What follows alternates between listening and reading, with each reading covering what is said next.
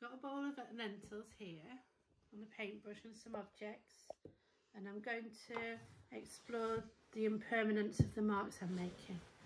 So let's try the paintbrush. Can you see in there, Milo?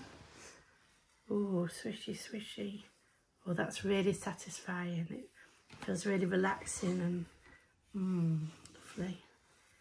Oh, can you hear the noise it's making as well? Oh, I really like that. I'm going to swish it around a little bit. Get it straight again. Sticking to the bottom a bit. Right, let's try some mark making with some circles. Oh, can you hear that scrunching? Oh, that feels really good. And look at those big circles it's making. And I can do squiggly. Oh, I like that. And it's leaving big negative spaces there. Let's try some medicine. Made sort of spiral shapes. And I'm going to try some smaller ones now. Let's try them.